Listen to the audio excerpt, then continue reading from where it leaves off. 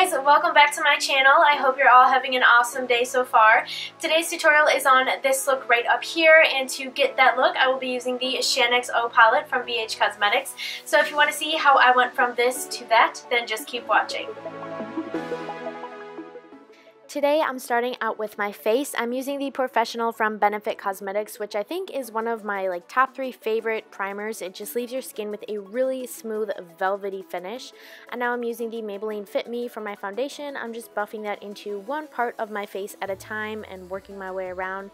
Side note, I just want to apologize for all of the voiceovers recently. I swear to you, every time I try and sit down and film, there's someone downstairs with heavy machinery or a jackhammer. I don't know what they're doing down there, but they're crazy.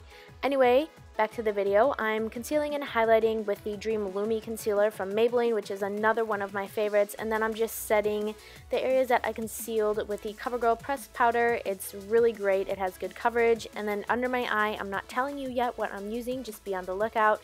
Just take note of how bright this eye is over the one I haven't set yet.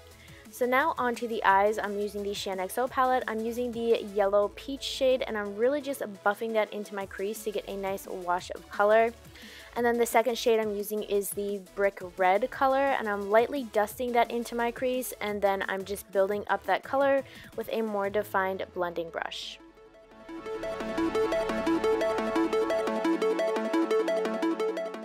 Also, I just wanted to mention, don't be afraid to get the product on your lid like I'm doing here. We're going to go over it anyway. You just really want to make sure that everything is super blended into your crease because we're picking up this dark color. I placed it on my outer corner and my inner corner, and now I'm lightly dragging it through my crease.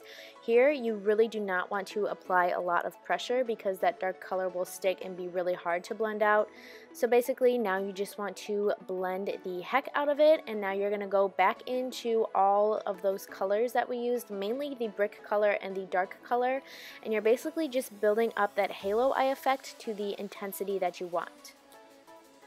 For the middle of my lid, I chose this color. It's just a really nice light shimmery color which really catches the eye, and it also catches the eye because of the contrast between the dark and the light color, obviously.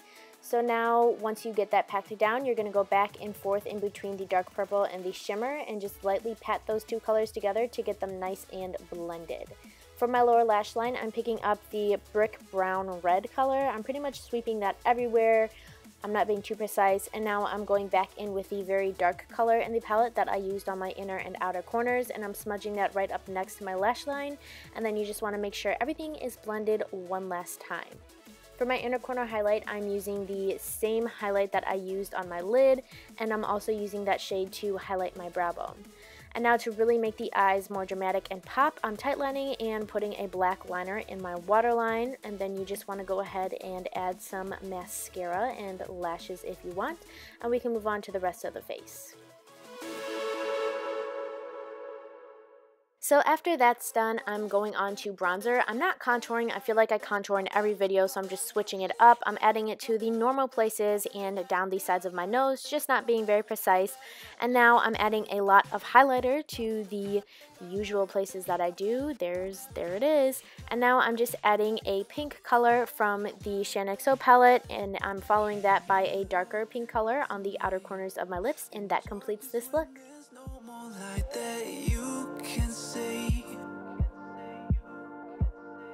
This is the finished look. Thank you all so much for watching. I really hope you guys enjoyed this tutorial.